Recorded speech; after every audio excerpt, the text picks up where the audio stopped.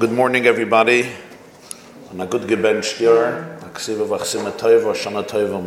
To all of you and your families, your mushpayim, your students, your pupils, your disciples, the children under your care, in addition, of course, to your own loved ones.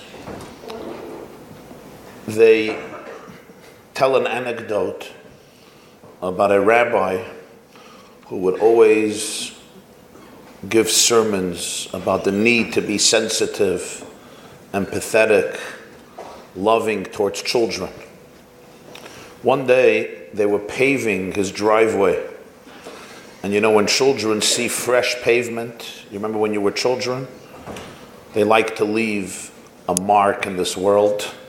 They like to leave their imprint on God's planet. So they right away started to dance hakafas on his new pavement, tattooing, engraving various messages, names, slogans, ideas. And the rabbi saw this. He comes out to the porch and he begins hollering the top of his lungs, "You're a bunch of spoiled, ratty, horrible kids. You're the worst of the worst." Chastising them, giving them very, very intense musar, screaming. His wife hears her husband screaming, so she comes out and she sees what's going on. He's screaming at a bunch of terrified kids, and she looks at him and she says, "Ich verstehe dich nicht.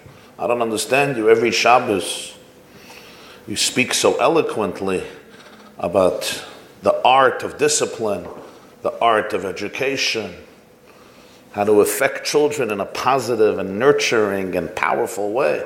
Was schreist du? What are you screaming at them and hollering at them?" And he says, "Listen, I love children in the abstract, not in the concrete. Very often, theorists on education speak in the abstract.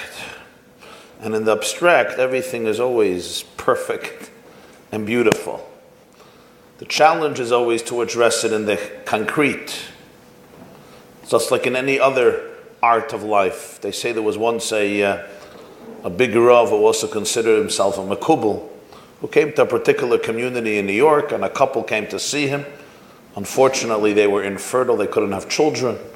They asked him for a bracha to daven for them. And he said, "I'm going back to Eretz Yisrael. Give me your names, put it on a zettel, a kvittel, and I'm going to go to the Kaisel HaMa'aravi, and I'm going to put it in, and I'm going to daven for you there." They give him their names and their mother's names. Wonderful.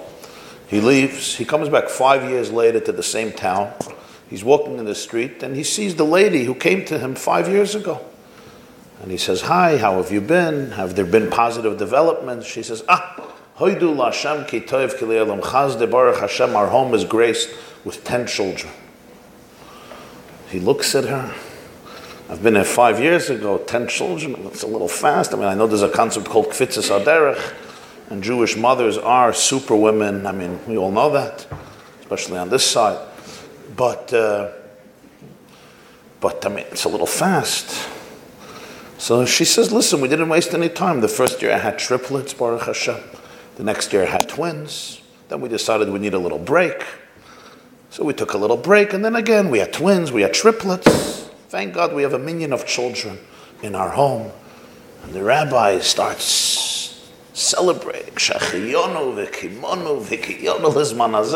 the best news. It's awesome, unbelievable. "Where's your husband? I want to give him a big hug, give him a mazel tov." She says, "My husband is out of town." "Where is he?" "He went to Eretz Yisrael." "What's up? Business, relative stuff." "He went to Yerushalayim." "Why?" "He went to the Kaisel." "Why?" "He's looking for the note. He wants to take it out." He wants to take out the note. Yeah. So you know that children, I don't have to explain this to this crowd, are the greatest blessing in the world. There's no blessing like the blessing of children. But they also come with a set of challenges. Somehow, everything in this world comes with a manual. You buy a stupid telephone, and you have a manual of 400 pages. You buy a vacuum cleaner, it comes with a manual. You get a car, for sure, comes with a manual. You get a tablecloth or a little watch, it comes with a manual, at least 40 pages with instructions.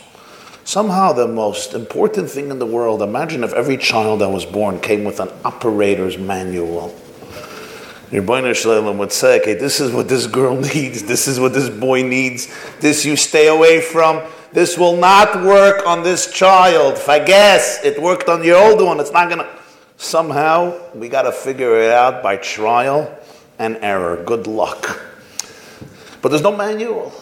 But it's not the greatest blessing, and as every great blessing, it comes also with a profound challenge, and sometimes profound headaches and migraines. Zayid, he needed a home. He saw on 13th Avenue, somebody was renting out the top floor of the home. So he comes, he says, I want to lease it for 2 years. Man says there's a condition. Condition is on kinder. Family without children. If you could just put your cell phones on vibrate. I'm ADD, so I get mixed up. If you could just put your cell phones on vibrate, I would appreciate it. And also when you do therapy on kids, put your phones on vibrate. So, the person says, "What's up?" He says, listen, I'm an older man, my wife is an older lady, we go to sleep 8:30. We can't deal with Brooklyn Jewish children, was tanzen auf der Cap, a ganze Nacht, they dance on your heads all night, we want quiet. You want to move upstairs, Gesundheit, about a couple on Kinder. He says, good, that fits the bill. They sign a contract, everybody is happy. First night, the couple goes to sleep 8:30. They're looking forward. Bikish Yaakov Leisha B'Shalva. Kafetz Alav. Suddenly they hear Metanis, Mespring, not 10 minutes, 4 hours. Finally, 12:30 a.m., the couple can't fall asleep. The man runs upstairs and he sees 14 children.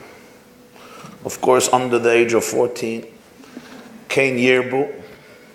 Metans, they're moving the furniture, they're hollering, they're jumping, and they're just beginning the night. The landlord looks at the tenant and he says, Lamari Misani, why'd you lie to me? Why'd you deceive to me? He says, I didn't lie to you. He said, we made up a mishpacha on kinder. He says, das a kinder? Das a chayas. They're not children, these are animals. Some of us grew up in certain schools with certain classes where we were commonly identified by those titles.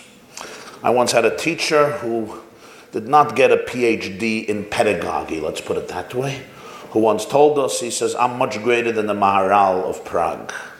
Maharal had 1 goylem, I have 19 goylems. And he said the Maharal's goylem couldn't speak. My goylems know how to speak. And this is where I have my self-confidence from.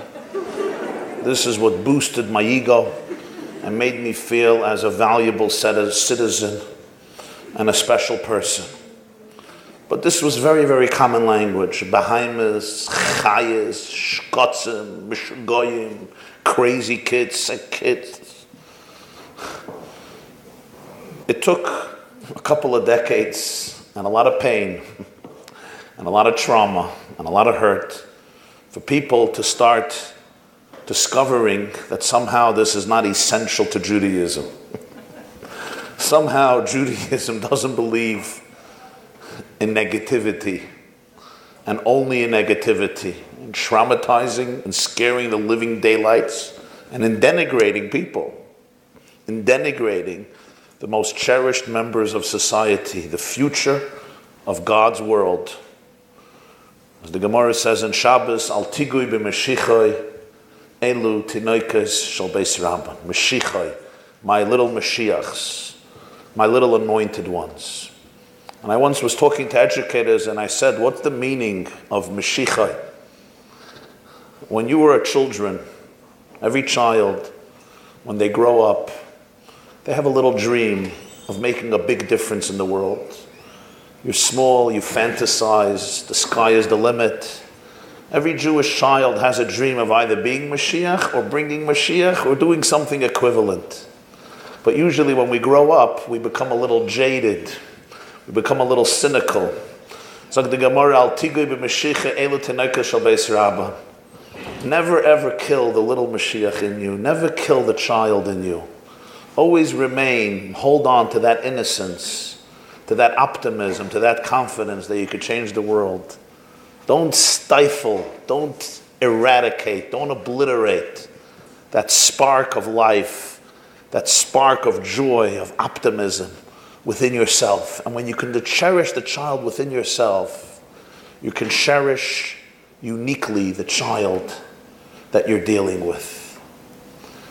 A few days will be Rosh Hashanah. An interesting thing. Rosh Hashanah celebrates the anniversary of creation. The world, everything. Hayoim Haras Olam. Today is the birthday of the world. Zeh Hayoim Tchilas Ma'asecha, we say in Musaf, from the Gemara in Rosh Hashanah Chav Zayin. Zeh Hayoim Tchilas Ma'asecha, Zikarli and Rishon. The Ran says the world was created a few days earlier, but Adam and Chava were created, and they're the crown jewel of creation, the human being. Yitzurei Kapav Shel HaKadosh Baruch. You open up the Kriyas HaTorah of Rosh Hashanah. What would, if you had to institute what we should read on Rosh Hashanah, what would you institute? What's Pasuk? Pesach, you read the story of Pesach, yeah? Chanukah, you read about Chanukas HaMishkan. Purim, you read about Amalek. Tisha B'Av, you read about Galus. Shavuos, Sukkot, you read about the Parshas of Yom Tov. Yom Kippur, you read the Parsha of Yom Kippur, Acharei Mos. What should you read Rosh Hashanah? Parshas Bereshis. Vayivre Elokim es Adam b'tzalmoi, vayichil hashamayim v'aretz v'chol tzvam, vayipach ba'apav nishmas chayim. He created Adam, he created Chava. This is what you're celebrating. Hayoim haras olam, the creation of the world. There's no zeicher of it in Kriyas HaTorah. Not a Pesach HaSof, and there's a Pesach HaMafter. What do you read on Rosh Hashanah both days? About children. And both Haftarahs, all about children. The first day of Kriyas HaTorah, you learn about Sarah's yearning to have a child, about Hagar having a child, about the fate of Yishmael, the fate of Yitzchak. The second day, you learn about Avram and Yitzchak, Vayelchu Shneim Yachdav. The Haftarah of the first day is Chana yearning for a child, Shmuel. The Haftarah of the second day, Zacharti lo chesed nurayich, Avas kluloi sayich, Habein yakirli, Ephraim im yelet shashuyim, Kimidei zochri boy, Hamu mei loy, Rachem arachamen, Alkein hamu mei loy, Rachem arachamenu nu'um Hashem.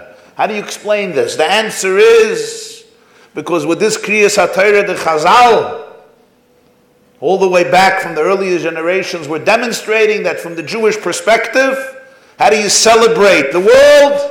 How do you celebrate humanity? How do you celebrate civilization? Only one way.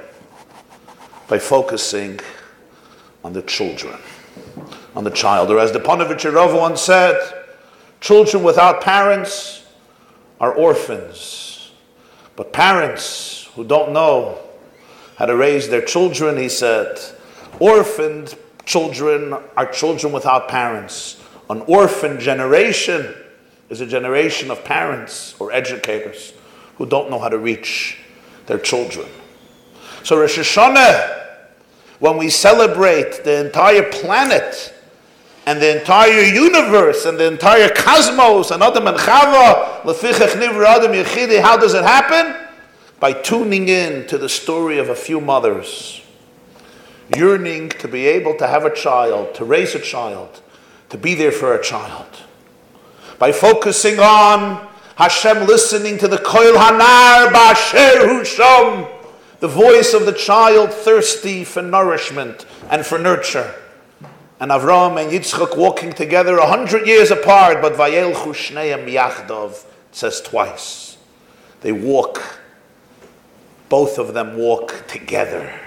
Yachdav, intimacy, unison, closeness, connection.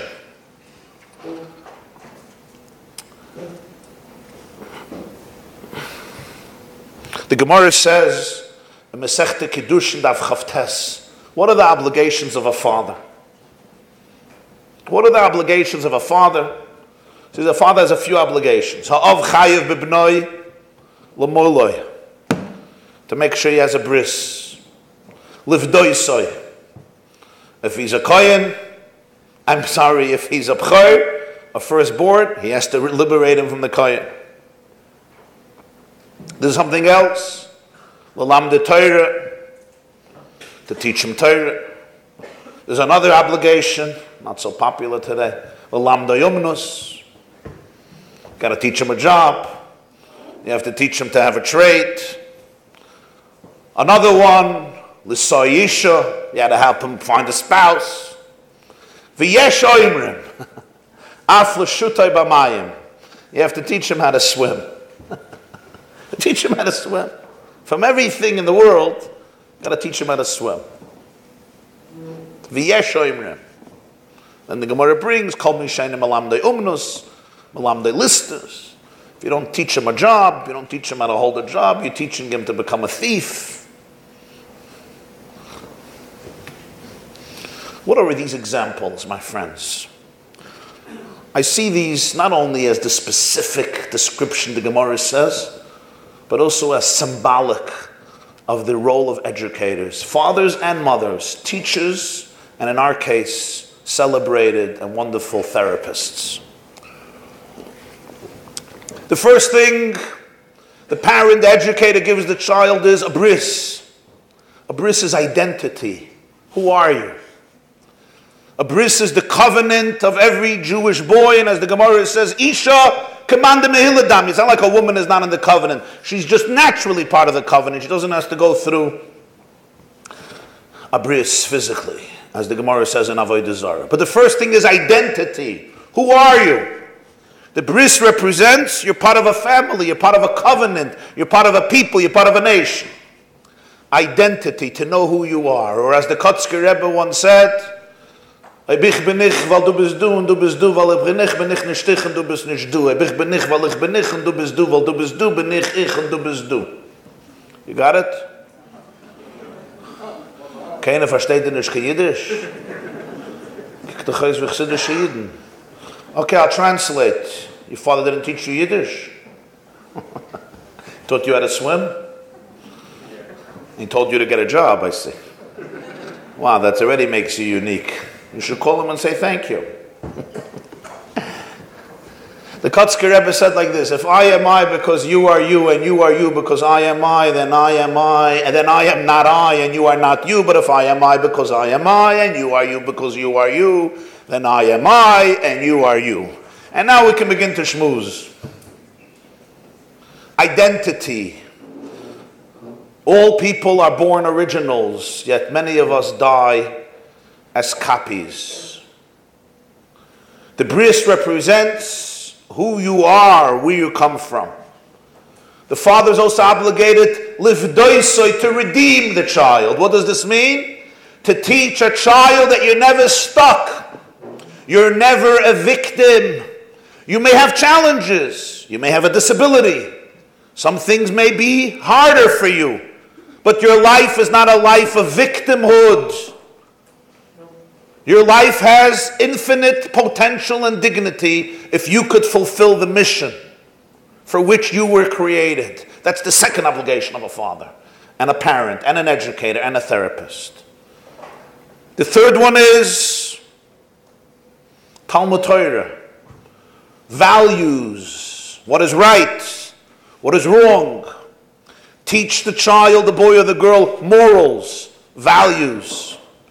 The next is help him or her find a spouse, which of course means marriage, but it also means help the person, show them how they could become a contributing member of society.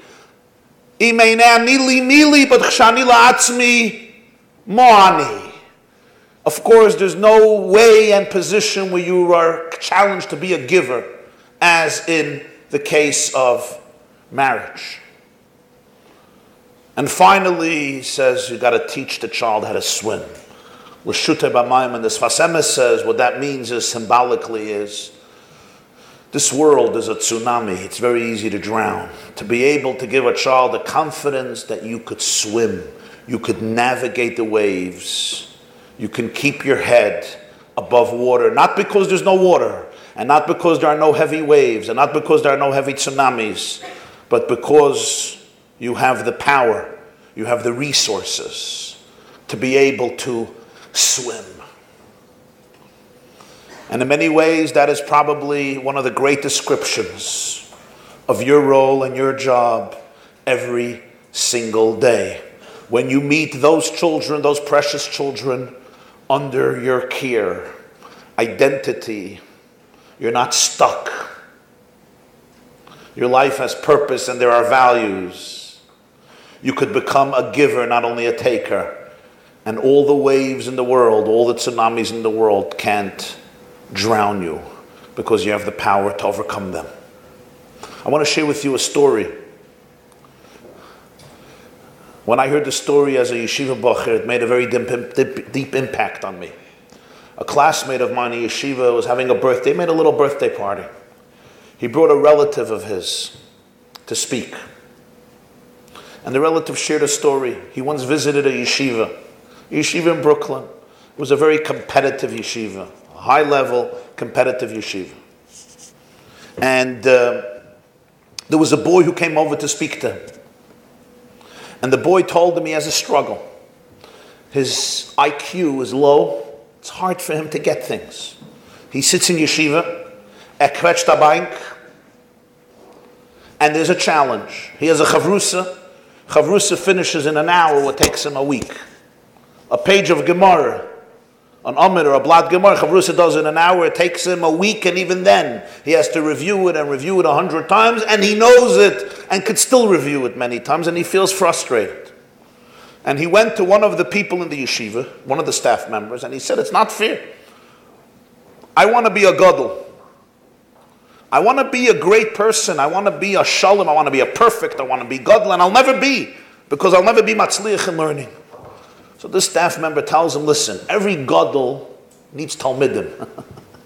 Gdoilim need ktanim. You can't have gdoilim if there's no ktanim. You can't have big people, no small people. You need students. You'll be one of the students.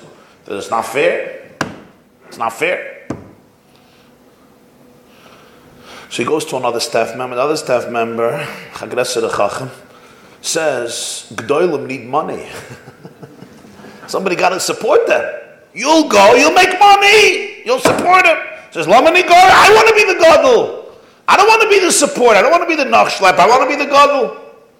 He went to a third guy in the yeshiva, Mashgiach, and the guy says, it's probably a punishment for sins you did in a previous reincarnation.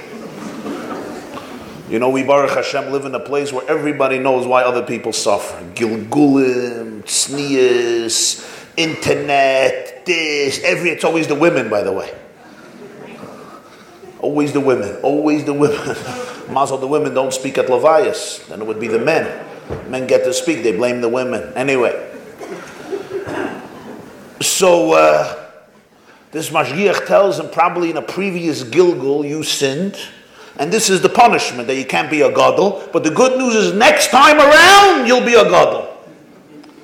So this boy tells this, he told him, says, this is a crazy place.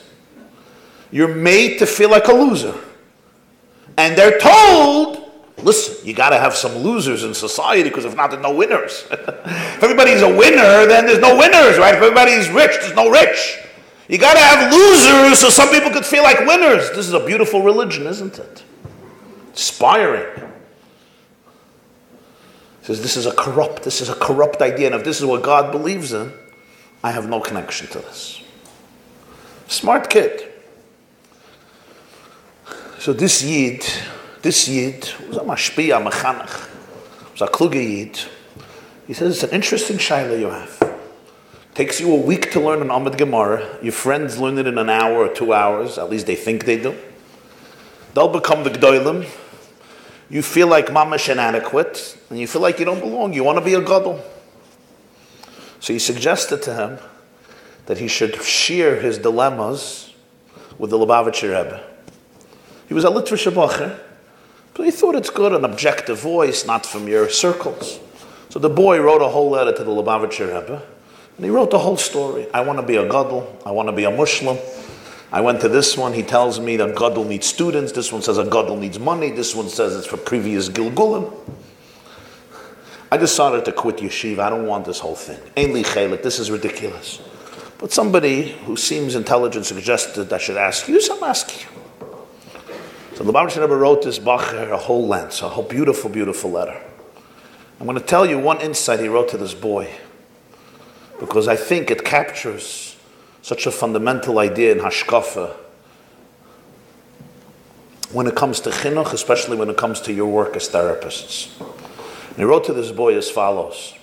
The Mishnah says in Kiddushin, Ani nivreisi l'shamash eskoini. I was created to serve Hashem. Every person was created to serve Hashem.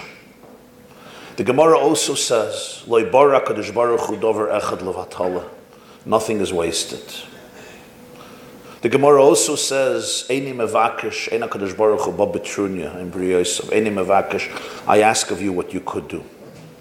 Every person, that means, was created to serve Hashem, but no two people were created alike. The Mishnah says in Sanhedrin, Ein de Yisei Shabbos, no two people are alike. You know, even if you have twins, they're not alike. That means Hashem doesn't want any two people to serve Him in the same way.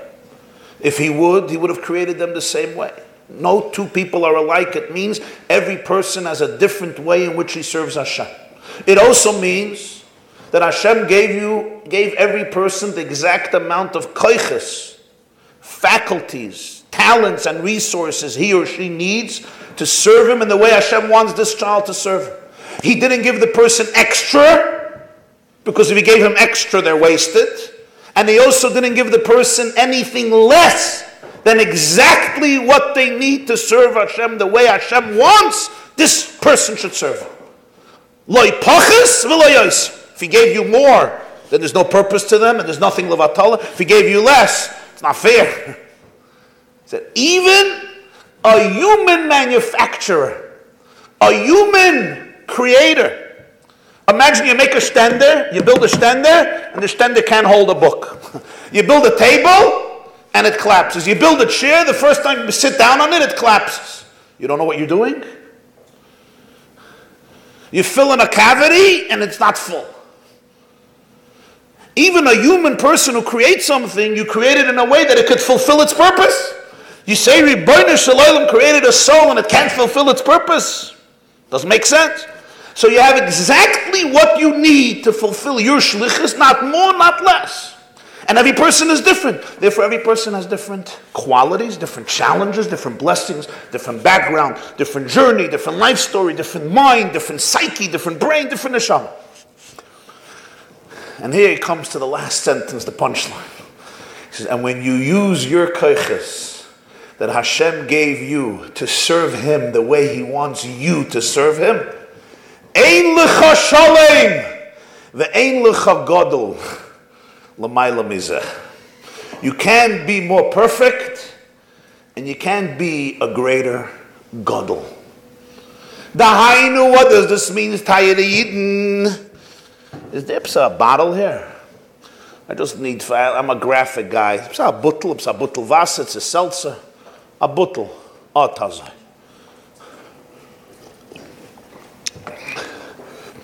I'm just a visual fellow. Yeshakayach.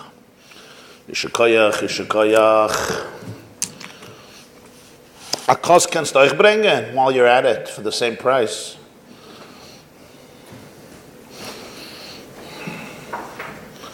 A großen Dank. Yeshakayach. Tayere Yidin. Here. Where's there more water? Where's there more water? Is there more water in the cup or there's more water in the bottle? The men won't know. What about the ladies? Very good. I knew the ladies would know. You see why? Don't worry. G'dolim need students. Women need husbands to support them. Don't feel so bad. Just a joke. Everybody understands you don't have to be a rocket scientist or even have a master's in educational psychology to know that there is much more water in the bottle than there is the cup. But take a look again and you'll see the cup is full and fulfilled. The body has much more water, but it's not full and it's not fulfilled. What was the challenge? Why could nobody tell this to this boy? And I'll tell you what I think. For many of us, what happens is Yiddishkeit becomes a model, a box. This is called perfection. This is called godless. I can't fit into that box even if I try 70 years. It's not going to happen. My boy called me from yeshiva. So I said, "Wie geht es? How is it going?" He says, "I like it." I say, "Tell me, the yeshiva has a box. Everybody has to fit into the box." He says, "Absolutely yes. It happens to be that naturally I am shaped according to their box." He says, "Baruch Hashem, naturally I'm shaped according to their box." Yeah? Reb Shnei Kotler Zatzal, the Rosh Yeshiva of Lakewood, Beis Medrash Gavoya of Lakewood, once said that you have moisdes. He said, it's a pretty sharp word. The Gemara said, Chazal say that in Zdoim they had one bed. They had one bed. Size, the same size for everybody. What if a person was too short for the bed? They stretched him out till he fit the bed. What if he was too long? They mutilated him. So I once had to speak to somebody who was dealing with this situation. I said, sometimes I feel that a moisid has also a different configuration. Moisid is the same moisid like Zdoim.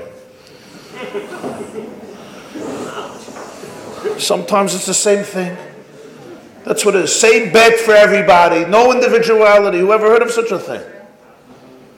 Whoever heard of systems are here for people. People are not here for systems. We're not here to worship systems. We're not here to worship models. We're not here to worship beds. The models and the systems are here to help kids. The kids weren't created to fit systems. Systems were created to help children. So when Yiddishkeit becomes a model, a box, this kid looks, he says, "I'll never be a gadol. I'm going to be the loser." So one guy tells him, "You got to be a loser. Gedolim need losers. Or at least money. Then you won't be a loser. Then they'll honor you." Or Gilgulim. What the Rebbe was teaching this boy was something so precious and essential to Yiddishkeit. We don't have models of perfection. We have one model of perfection. Fulfilling the mission that God has put you on the world for. How do you know what that mission is? How do you know what that shlichus is? Baal Shem Tov said, "An neshama kommt herab auf der Welt, lebt 70, 80 Jahre, keteit zu teuvet an Ayiden in Gashmis oder in Ruchnis." A soul could come down for 80 years to do one favor to a person. Who knows what a mission is? You want to be a gadol? A gadol means fulfilling the Ratzon Hashem. That's what your shlichus is. If God created you that in 1 week, after learning 10 hours, you could learn an Amud Gemara, that's how you'll become the most perfect, greatest human being you can become. We don't worship a particular image and we say, "This is perfection." I thought they told us that God has no images. Suddenly, wherever you look, God has a picture. This is what it looks like. And if you don't fit into this, you're divorced, you're detached. Not b'shamayim, not ba'aretz, not b'mayim. With my child, I want to polish the diamond that he or she could understand and appreciate.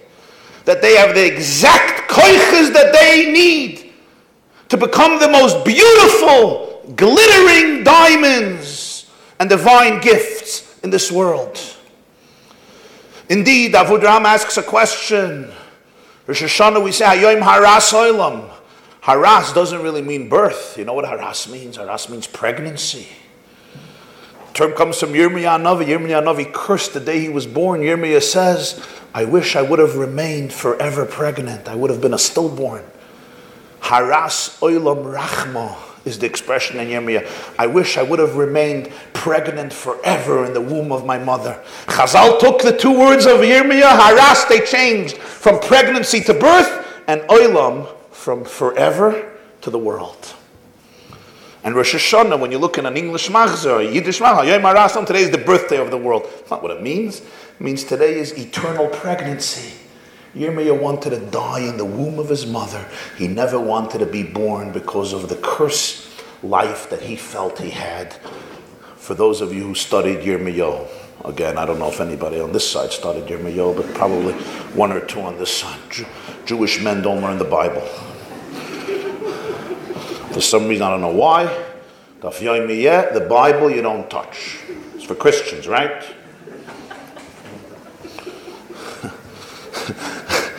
It's a funny thing. I speak sometimes lahavdil to goyim, and it's an interesting crowd. They're very different than Jews, as you may know. First of all, they listen. Second of all, they don't have opinions. When Jews, even Jews who listen like you, it's with an opinion. He's good, he's not so good, he was better yesterday, not enough jokes, too many jokes. Oh, this I'm going to use, this I'm going to use. Oh, this is a good word, this is a good word. Jews are always having opinions. Goyim actually, they listen. They also don't sit like this. They don't sit like this. Jews sit like this because it's a defense mechanism. It's like a mechitza shel barza. But they actually sit. But another interesting thing is you quote a pasuk in Tanakh, they finish it. I'm like, Isaiah 60. Yeah, amen, hallelujah. Jews, the best you'll get is shkoyach. And that's already a chash of a compliment. It's also not so pasha to get shkoyach. But not no more. Yeah, Rabbi, amen, hallelujah. But you say a pasuk, they finish. How, asks Davud Ram, how did the Chazal take haras olam, which means forever pregnant, and they turned it into Yom haras olam, today is the birthday of the world? The answer is at the core of your role with our children. And that's the question of Rosh Hashanah. That's the question. Every single person is pregnant with potential. Every person is pregnant with a tremendous child, a tremendous blessing that the world is waiting for. The question I have to ask myself on Rosh Hashanah is, what is going to happen? Will my haras olam remain pregnant? Will my dreams, my potential, my vision, my talents, my resources, my light, will it remain pregnant? And will I suffer a spiritual miscarriage and stillbirth? Or haras olam, will I give birth to my true powers, to my true inner light, to my true inner potential? And if you'll notice, on Yom Kippur, the Kohen Gadol used to say a very short tefillah in the Kodesh HaKadoshim, very short. And he asked for 3 or 4 things, and one of them was, Lo sapil isha pri bitna. No woman should have a miscarriage. He didn't ask that sick people should become healthy. He didn't ask that women who can't have children should have children. He didn't ask for long life or health. He asked for one thing, no miscarriage. Why that? Because not only did he mean it literally, he also meant it symbolically. Every child is the Chan Oitzer Ein Soif. Every child is pregnant with infinite potential. Every child had the Chaneshama, which is a Chelek Eloikami Mal Mamish. It's a piece of the Rebbeinu Shalom in this world. It's pregnant with infinite dignity, value, potential. But how tragic when you see so many people whose little infinite children never make it to the light of day. Haras Olam has 2 interpretations. And you and I have to decide what it means for us and what it means for the people under our care. The Netziv, the Rosh Hashiva of Alozhin, Reb Naftali Tzvi Yehuda Berlin, once at the completion of one of his Sforim, told a story, and he said, when I was bar mitzvah, I heard a conversation between my parents one night. I was supposedly in bed. And Tati told Mommy, we tried all these years, no success. Tomorrow I'm taking him to a carpenter. He'll become an apprentice for a carpenter. At that time when you were 13, You didn't sit on a bench for the next 15 years so they can make a shidduch for you. If you weren't doing anything, you went to work. You went to work. The Netziv said, my father said he's going to become an apprentice of a carpenter. At least he'll have a normal job. He'll build stenders. I came out crying. And I said, Tata, give me another chance. He said, we tried 6 years. It's fine. You'll be a wonderful carpenter. I asked him for one more chance. He said, one more day. The next day I applied myself diligently. And here I am today, the Rav and Rosh Hashiva of Alozhin. And he told his boys, he said, why? Why did I do it? I'll tell you why. I realized one day I'm going to face my heavenly maker. And you know, the Rebbeinu Shalom asks everybody, what do you do for a living? What's the getan? And I would tell him, I was a carpenter. Hashem says, Nu lamazen. And I would show him the stender, the table, the chair, the bookcase, the menorah, the bimah, the Aron Kodesh. I said, psst, I zoin sunavachas. But one question. Where's the Hamek Dover? That's the commentary of the Netziv on Chumash. Where's the Hamek Sheila? Commentary of Netziv on Sheiltis. Where's the Imrei Shefer? Commentary of the Netziv on the Haggadah. Where's Eimek HaNetziv? Commentary of the Netziv on the Sifri. Where are all these Sfarim that were supposed to enrich the world of Torah and Yiddishkeit? And I wouldn't have what to answer. So I decided I'm going to learn. So not long ago, a Litvisher Rosh Hashiva was talking to his boys who were kvetching banks for many, many years. And he said, I want to tell you a story. He told them the story and then he finished. He said, I'm afraid when you come to heaven, Hashem is going to say, what do you do with your life? They say, what do you mean we sat in yeshiva in Koilul for years? And Hashem says, really interesting, but I have one question. Wo is the stender? Wo sind the shich? Wo ist the banko? Wo ist the Aron Kodesh? Hayoim haras olam. And the Jewish world, the Jewish community, can't thank you enough for the fact that every day, rain and shine, difficult and easy days, children who have one type of challenge or another type of challenge or many challenges. You walk into the room, you look at this little boy or little girl, and what you see is a chelek eloikam mimal mamash. Because I know that Encore could have not had the success it had l'maylam miderech hateva if its therapists, if its educated and enlightened and inspired staff, if its leadership throughout the entire organization was not permeated with that vision. The Balatanya once said in Kabbalistic words, but I'll explain it. Af a Yiddish kind darf men gucken, wie steht in Machshove, Hagdume, de Odom Kadmoin. Anybody here knows what Machshove, Hagdume, de Odom Kadmoin is? It's a term of the Arizal. When you look at a Jewish child, you have to see the way he or she stands in the primordial thought of Hashem. What's Pshat? Pshat is Azai. The Gemara says in Chulin, Yaakov saw a ladder. You remember? The Malachim were going up and down. Zog the Gemara, the Malachim were going up to look at Yaakov's image above. They were coming down to look at Yaakov's image below. What's Pshat? Every person has two images. Your image above, your image below. What are these two images? The image below is who I am, what I look like in the mirror. The image above is what Hashem thought about me when He created me. Hashem created every person. What was His machshava when He created you? What did He see? You remember, any of you ever thought of creating a movement, an organization, a website, a business, a kehillah, a school? In your mind's eye, what do you see? When the Rebbeinu Shalom created every neshama, what did Hashem see in this neshama, in this body, in this human being? That's the image above. The image below is what I look like in reality. And by the way, the Baal Shem Tov said, what's the definition of Gan Eden and Gehenna? When you come up, you see the two images. Who you could have been and who you were. For some people it's paradise, for some people it's hell. That's what it is.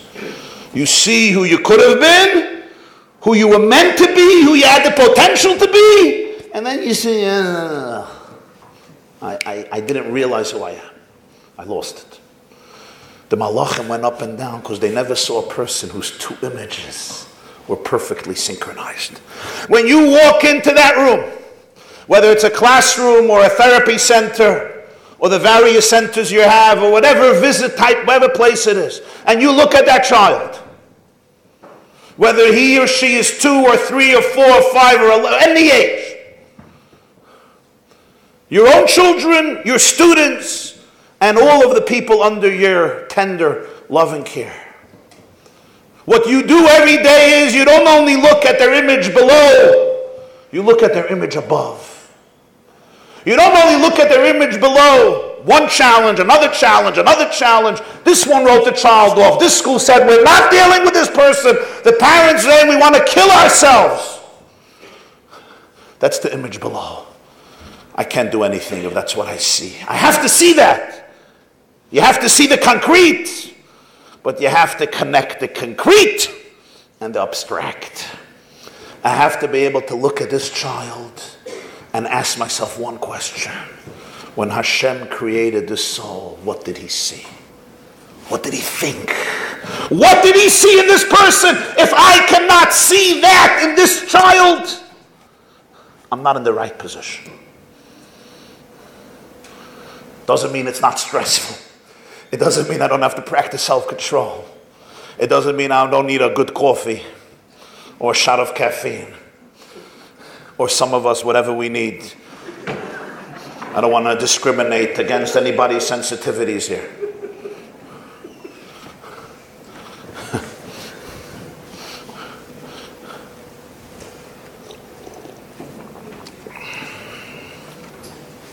But what it means is, I have to be able to have the vision of seeing the image of this person from God's perspective. Was zet der Eberste in dem Kind. I want to conclude my words to you today with a story.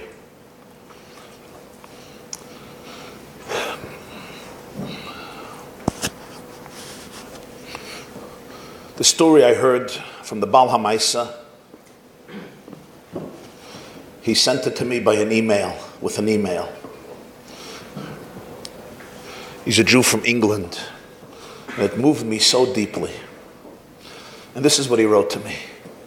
He said, when I was 9 years old, I liked to groom myself. I liked, some kids, many of you have kids, some kids like different things. I like to look good, to be neat. I was into my clothes, my hairdo, what I looked like. He came from a British, classic, traditional family. And one day, I come into class. It's Parshas Vayeshev we're learning. And my Rabbi turns to me and he says, I want you to read this Rashi loud. And I thought, wow, great, today's my turn. I didn't realize what's coming. Which Rashi did he give me to read? You could remember. Eila told us Yaakov, v'hu nar, Zokt Rashi, oise, maise, nair. You also read that Rashi? I see you all know that Rashi. Wow. Huh? Oh, wow, okay. Not the Bible. Genesis they learn. Genesis, not the Bible.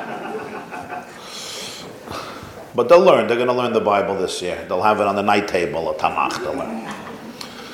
Zokrashi Oisa Maiseneiros. Yosef was he was behaving like a kid. And one of the examples is Mesalsal Basara.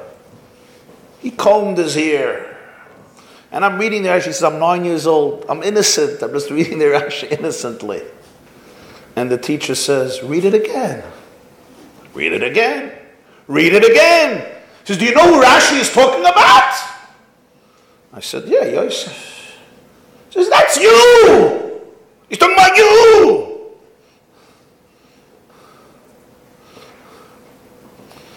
And the boys start laughing. Everybody knows he grooms himself, they're harsh, shameless. He says, I run out of the classroom. And I run home. I run home. Weeping, humiliated in public, weeping. My father was home. I walk into my father's office. He was sitting by his desk. I'm crying. He says, what happened? I tell him. Mazel, he had a relationship with his father that he could tell him, right? Some of you know very well when you would come home from yeshiva crying because the Rebbe gave you a flask, you got arbo v'chamisha, right? Arbo v'chamisha on a good day. But you'll soon understand he had a father. He had a real father. So he comes home to his father and he tells his father what happened. And he tells me, he says, Rabbi Jacobson, my father looked, he thought. He said, I love it. I love the comparison. I love it. I always see you as Yosef. Do you know the end of the story with Yosef? You know the end of the story? He dreams that everyone is going to come bowing down to him. The brothers are so jealous. But he saves the world from hunger. He saves his family from hunger. The reason you and I and Klal Yisrael are here today is because Yosef, I always saw you as that boy. What a good comparison. You're destined to leadership, to greatness. I love it. He said, my father gave me a hug, and that was it. The wound disappeared. And he tells me, I have to tell you, not a week goes by when one of my classmates doesn't call me and say, I need advice, I need a loan, I need assistance, I need help here, I need help there. He says, I made it. Very, very successful person, an affluent person. Not a week goes by, one of those kids doesn't call me and say, wow, how did you become such an ish matzliach? Could you help us? A couple of dollars, a little eitzah, a little this. He says, my father was right. And then I realized the preciousness of your work. Every gesture you make to your child. Even your body language. The way you greet those boys and girls when you meet them in the morning or in the afternoon or the evening. Your attitude, your perspective, even the things that you say before they leave or right when you begin. Besides for the work itself. The way you look at them, the way you value them, the way you believe in them, the way you accentuate their potential. Never, never underestimate its timeless and eternal impact and benefits. Because in Judaism, the way we celebrate the birthday of the world, the birthday of the planet, the birthday of civilization, the birthday of the cosmos, is only one way, by celebrating the life and the potential of one Jewish child. Thank you for your work. A good Gebenstück.